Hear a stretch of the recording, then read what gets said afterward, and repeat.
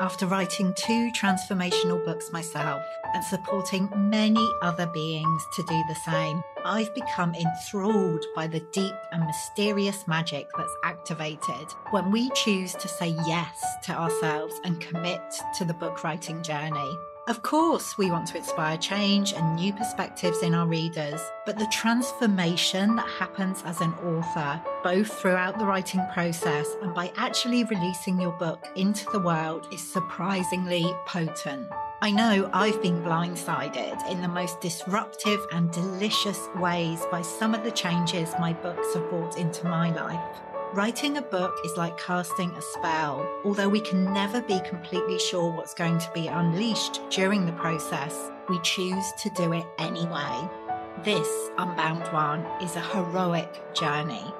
Each book has the potential to be a magical portal, a doorway to a new world, both for you and your reader. Each book has a very specific medicine that it's here to share with us.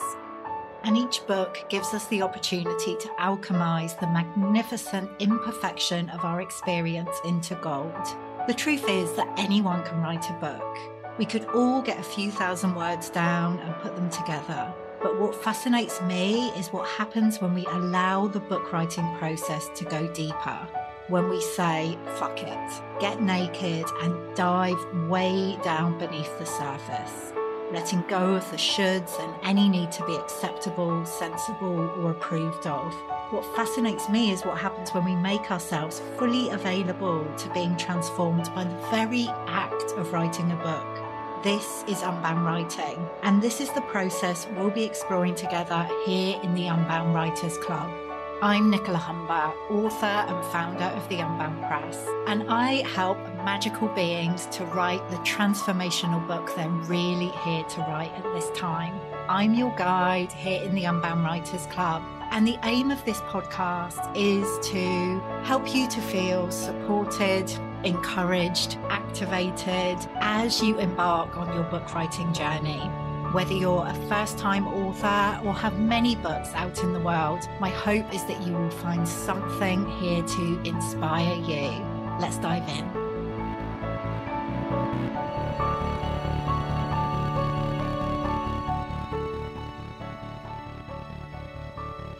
Hello and welcome to the Unbound Writers Club. Today is one of our Unbound Book Club episodes where we are featuring the book that is this month's pick in the Unbound Book Club. And that book is Take Off Your Armour and Have a Cup of Tea by Angie Northwood. Angie is now known as Brier Hart. She's changed her name since she wrote Take Off Your Armour. And I am joined by Brier today to talk about this incredible book, which was released back in 2019. It was one of the first releases through the Unbound Press. Take Off Your Armour and Have a Cup of Tea. It carries a message of love, compassion, and commitment to creating inclusive community for a future full of kindness, nurturing, and nourishment for each other and our beautiful planet Earth. And if we don't need that right now, I don't know what we do need. It just feels like the perfect book for these times. In this conversation, Brier and we talk about her experience of writing this book and actually how it led to her next book, which is going to be out later this year as well. Brier is somebody I have known for a number of years. I think we met back in 2013, around that time when I visited where she lives in beautiful Wales. And we immediately felt a sense of connection. And I'm really excited to introduce you to her today. So let's dive in. So Brier, welcome to the Unbound Writers Club. Thank you. Lovely to be here. Oh, so gorgeous to be here with you. And I always begin these conversations with the same question. And I know I've asked you this question before, and I will ask you it again. But right now, in this moment, what does it mean to you to be an unbound writer?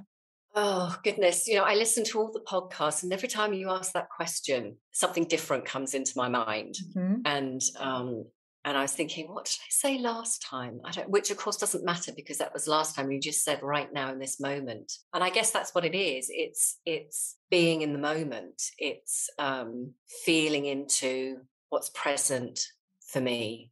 That changes with the seasons, that changes with what's going on in my life, that changes with the moon.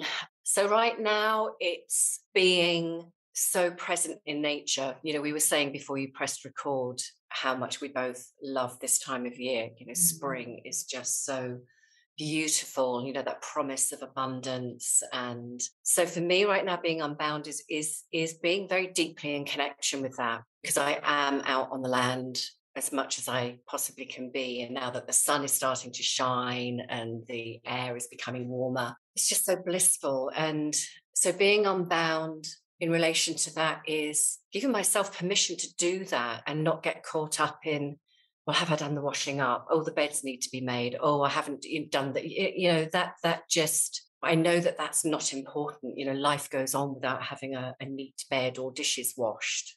Life is out there in the fields. Life is out there with the rebirth of nature. And in terms of relating that to my writing, you know, I've really started to feel that is coming in again for me, because there's been a bit of a downtime on that since finishing my last book. So not Take Off Your Armour, but the other one, which I know we're going to mention later. And I've given myself permission to have that downtime and not to feel like, well, you know, nothing's coming through, so I'm not a writer anymore, and where have my ideas gone? Really understanding that it's just a time of allowing what's been to permeate and percolate and just be in the cauldron, and it's all just simmering beautifully. But now with spring, that rebirth of new ideas and creativity and energy is just starting to bubble up from the cauldron. And in fact, the full moon that we've just had,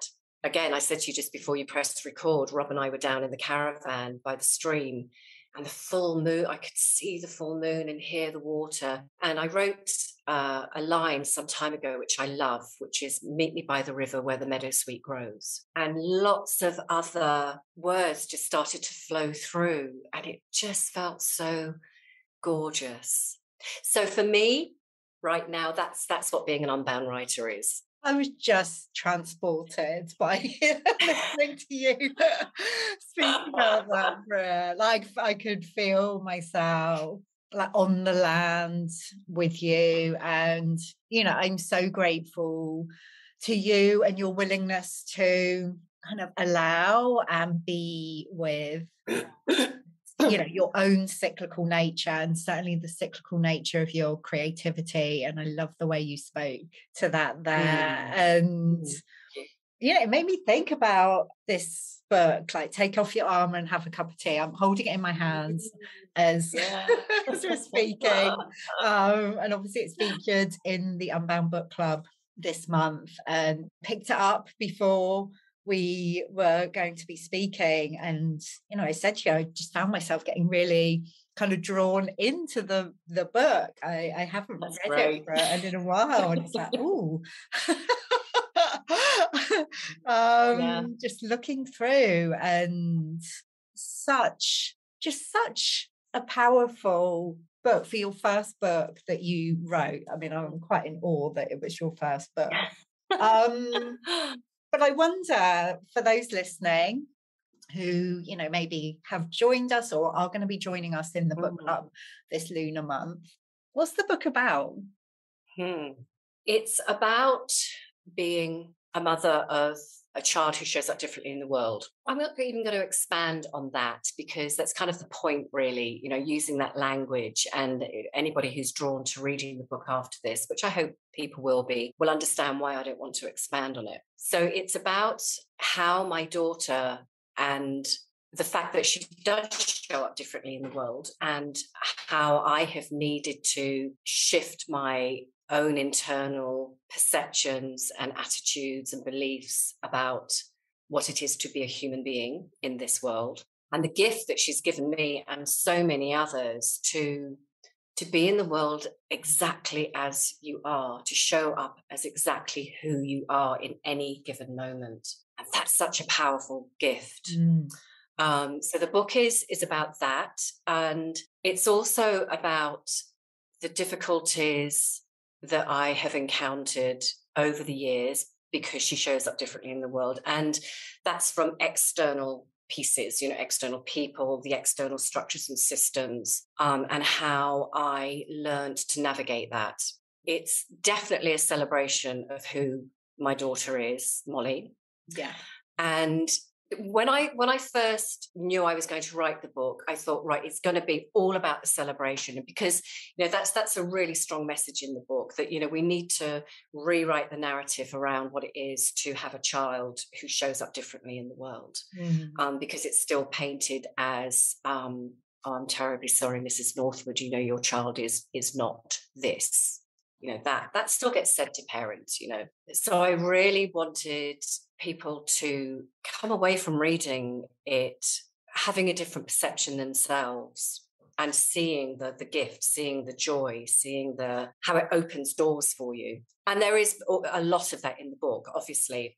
But it also, when I started to write it, the book really said to me, hang on a minute, that's part of the story, but you do also need to tell the parts that were difficult, that were heartbreaking. And I will say right now, it was never about Molly having the differences that she has. It was about how it's perceived by others, how she was treated by others within the structures and systems that exist. So there needed to be that story as well. And then it flows into the story of myself being a changing woman, my initiation, my menopausal initiation, and how Molly really enabled me to journey that with a very different perspective to that which I had been taught, told, shown, which largely is nothing because, people don't talk about the menopause. So it's those two pieces together. So it's, the gift, the joy of who Molly is and what she brings to the world and how she enabled me to walk the path of being a changing woman very differently to that which I know my mother experienced and many, many women experience. And I'm sure we'll get more into that later on. And then also within the book, I share stories so ever since Molly was very, very young, we've always written stories that describe what she's done during the day, primarily because she loves to hear that back. And there was also some sort of, at one point, learning surrounded by that, so that she could play around with her recall and understanding the concepts of what she's been doing during the day. But that kind of dropped away when we started to home educate and moved into a different space of being. But the stories I wanted to share, because they really demonstrate very simply, very joyfully, very beautifully, Molly's life, which is just so full of happiness, just so full of loving each moment. So that felt very important to share that.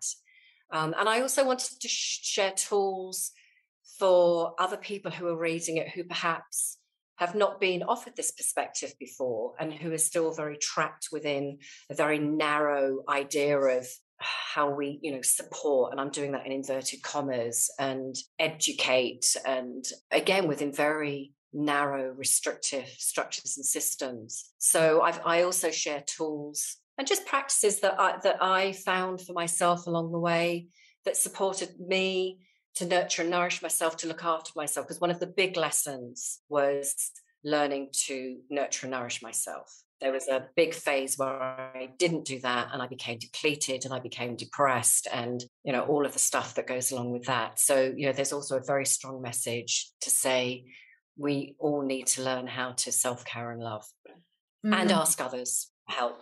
Yeah, which actually brings me back to the title of the book, like Take Off Your Armour, which, obviously there's a message there. And as you were speaking, thinking about, like, I know for a big part of this story, like, you're very much in warrior mode, like inclusion warrior, Yes.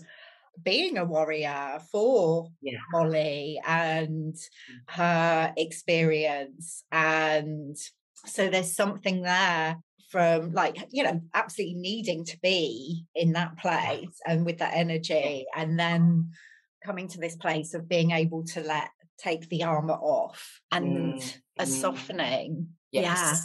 Yeah, absolutely. Yeah. Inclusion warrior is definitely what I was for many, many years, because I had to be. That was all I knew how to do. And I wasn't just doing it for Molly and us as a family. I was doing it, I was supporting other parents. That was my work at the time. So the armor, it was being very, it's interesting because in fact, I say in the book, I thought for a long time I was very much in dealing with it all from the left side of my brain, the very masculine linear. But actually, I realized writing my second book that wasn't the case. The reason I became depleted and depressed was because I was coming up against that left linear masculine energy. But I had my armor on, but my emotional body, my sensitive body was still coming from the right side of my brain. And, always like, how can people think like that? How can people say those things? Why are people not connected into the compassion and the love? And so it was that was going on.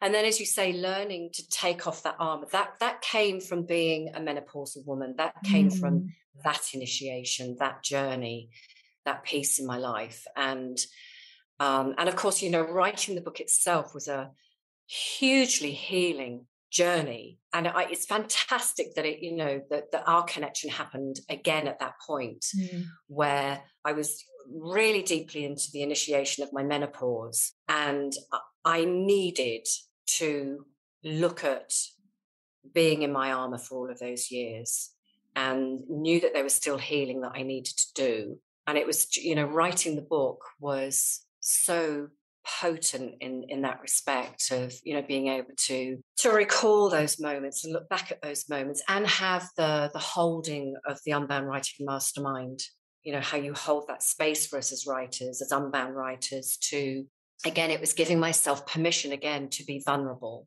because I'd kind of, compartmentized that when I came here.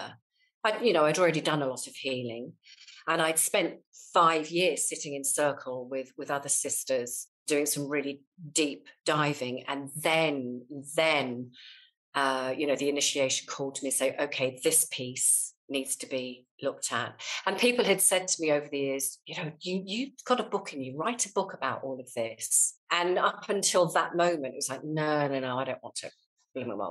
Go there and look. I've done that. Thank you. I'm now in doing this, and it's all lovely. And but then that piece was called in to really look at that. And writing it out and then putting it out in the world was deeply healing. And I then was allowed to take off the armor. It was in the process of writing the book that the title came, and I suddenly realized, oh my goodness, I've taken off my armor, and I can sit at the kitchen table and talk about these things and have a cup of tea. And it's all from a very different place. It's from a place of knowing and understanding what that was, and now knowing and understanding that is no longer, but it's of value to share with other people, because other people will be experiencing that. But now it's time to shift into a different place. And I think I say at the end of the book, now I can think about things like when I'm no longer here, which used to throw me into complete panic, to now, it's inevitable. Of course, I'm not going to be here at some point, but, I cannot and will not and do not spend my days freaking out about it. Yeah. Because that's not going to change anything other than my own well-being. Exactly. So powerful.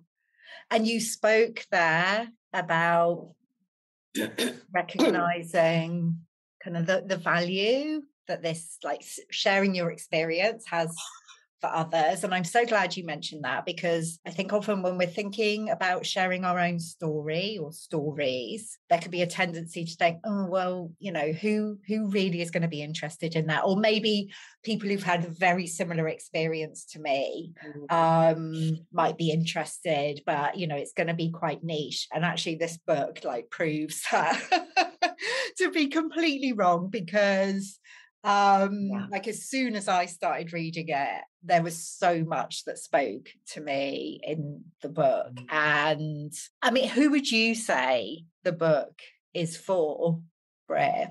I think for anybody who wants to or is being called to living a more unbound life. And I wouldn't necessarily have used that language as I started the book, but certainly through writing it and being involved for many years now with the Unbound Writing Sisterhood. It's for everybody, because, you know, we're all in this together. And the whole point of, well, not the whole point, but, you know, one of the big pieces was, I want people to understand that, you know, whoever we are, however we show up, we all have something to offer each other. We are inseparable. And because, you know, segregation is still so powerful in the world, you know, whether it's around disability or sexuality or race or, you know, whatever it is, there's still a lot of segregation and discrimination, and people, you know, just putting themselves into boxes and putting other people into boxes. And we don't get to experience the full spectrum of the gifts that each one of us brings into the world when we do that. It's very damaging to ourselves to do that, because how can we learn and celebrate and challenge ourselves? You know, it's really about challenging all of the stories that we've been led to believe from the moment we come into the world. And that's not to blame anybody. You know, another thing I learned to do was to forgive all of those people who brought what they brought to the table, because that was their experience. But I really know that for every person I've ever encountered in relation to offering a different perspective, some sort of seed will have been planted. And whether that's a person on the bus who's given a strange look, and I would have responded in a way of welcoming them into my space, or a doctor using medical model language and challenging that. And I mean, there's all sorts of things, you know, just offering people a different perspective, because we all have prejudices. You know, we all come with those backstories. But unless we are all having an opportunity to meet each other and be with each other and experience those things and get past the discomfort of not understanding something, you know, rather than shutting it down, be willing and open to learn something different, to explore a different, be curious. You know, let's be curious about life. There's so much that's there to offer us. So let's be curious about it, and unafraid to ask. And that just feels so rich, like the richness of life, like all of these different experiences and perspectives, which, as you said, and I feel like this is happening more and more, like people are getting shut down and put into boxes. You know, that's certainly something that seems to have been happening more, like the world becoming more divisive rather than less over the past few years, a couple of years since Take Off Your Armour was written, actually. So it feels like a more important book than ever, I believe. And I do want to talk about the next book as well. I know we're focusing on Take Off Your Armour for the book club, but I couldn't not talk about the next book, which is very much kind of in the works, just going through the final design stages at the moment. And you know, it feels like it flows on so beautifully from Take Off Your Armour and Have a Cup of Tea. So can you tell us about the new book?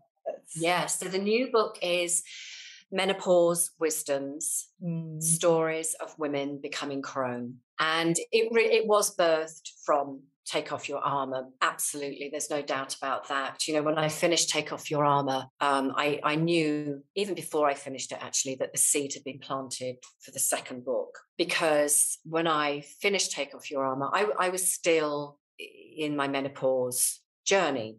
You know, it hadn't completed. I mean, it doesn't complete because, you know, we become postmenopausal crone and the journey continues. So I knew that book was calling to be written. And then I went to the Unbound retreat. And of course, that was also interesting. but I'll save that for the next time we talk. Yeah. So menopause wisdoms. So again, it's about offering a different perspective. So, I spoke about that earlier here, of offering different perspectives to kind of, hopefully activate people to be curious about how things can be different if they want them to be. It's not prescriptive to say, well, you need to do it like this in order not to have it like that. It's an invitation to just to, challenge what you've been told about the menopause, because, let's face it, we are told, one story. There are other stories trickling in, but they still tend to be sort of on the side of the hormones and hormone replacement treatment and, that sort of perspective. So I really wanted to offer the story of how it is an initiation, and how it calls to us to look at all of that backstory, which was going on in Take Off Your Armour. So I begin the book with offering a different perspective, rewriting the narrative as I explain it, and then I do give my own story in interview. So I decided to interview a group of women to have their stories, because I thought it was really important to have other women's voices out there. Let women speak for themselves about what their experience is, whatever it is, which is all so important for us to hear as other women and other men. Let's invite men into this conversation as well. Everybody, let's bring everybody into this conversation. And so there were you interviewed me to share my story, which was just so magical. And just so the listeners know, Nicola is also one of the women that I interviewed. So it's offering 12 women's perspective of their menopausal journey, and they're all at different phases and stages of that. And then the last bit of the book is again sharing practices that I found that really supported me, really, again, nurtured and nourished me throughout my initiation and continue to do so. And they're shared, again, not as a prescriptive thing. So, well, if you do this, you're going to feel really good. It's just like, no, this is what worked for me. Have a look at it, try it, and then create your own from it. Because that's a huge piece for us as menopausal women, to tap into that innate wisdom and that soulful knowing of what is right for each of us. Yeah. And that's, not going to be the same thing necessarily. So I hope that the book really encourages and supports women to, explore that part of it, of finding what works for you. Yeah. And let it be your story. Let it be her story. Gorgeous. And hearing the different voices in the book, I mean, it's such a gift, because it sparked off so much for me. Well, just having you ask the questions of me initially sparked off so much for me, and then getting to read the words of the other women who were included in the book, it just helped kind of affirm and activate so much. So I'm very excited for Menopause Wisdoms to make its way into the world in the not too distant future. We haven't got a release date yet, but it's coming, isn't it? It is. Yeah, Linda, the designer, is working on the interior at the moment, and it's looking gorgeous. And I just got real shivers as you were saying that about the other women's voices, and it's very exciting. Yeah, it really is. And we'll definitely be having another conversation around the release of Menopause Wisdoms, all about that incredible book. And the great thing is, for people reading Take Off Your Armour in the book club, they won't have too long to wait before kind of moving into Menopause Wisdom. So and yes, because it really does flow from there. And again, I think will be really interesting for readers to see that the changes that have happened from that first part of my story to the second part of my story. And I would imagine, I mean, I haven't read Take Off Your Armour since it was published, which is a couple of years ago now. Yeah. And I did think, shall I read it before we do this podcast? But no, the answer was no, I'm not going to do that. It would be interesting just to read the last bit, of my menopausal journey, that point, to see how different my voice is now. We continue to change, you know, and just, oh my goodness, becoming crone is just such a magnificent journey to be on. It's, you know, the unboundedness that just continues and rises and flows and calls is so beautiful. Absolutely, absolutely. And I want to thank you, Brier, for being a voice of the changing woman, of changing women, because that comes through so strongly in Take Off Your Armour, and obviously Menopause Wisdoms, and whatever books flow through next as well, I'm sure. It's been such a pleasure to connect and have this conversation today. For me too, Nicola. And for those listening, Brier, who'd like to find out some more about you and your work, what's the best way for them to connect with you? The best way and the only way is which is www.spiralsofwellbeing.co.uk, and that's very intentional. You know, I never really enjoyed Facebook. That was the only social platform I ever did, and it really didn't work for me, and I've never entered into any of the others, which is perfect for me. That's how I feel most comfortable in the world. So you can contact me through my website, really easy. Just go to the contacts page or subscribe. Yeah, and there's even a telephone number on there, so if you want to phone me, you can phone me. I'm an old-fashioned girl at heart. I love that. And I really want to recommend subscribing to, you know, signing up on your website and receiving your emails are always such a gift to receive. Yeah, I really appreciate them, and I really appreciate you. Thank you so much, Brier. Thank you, Nicola. Yeah, you have been a gift in my life for sure. And lots more exciting things to come. Yes. Oh, yes.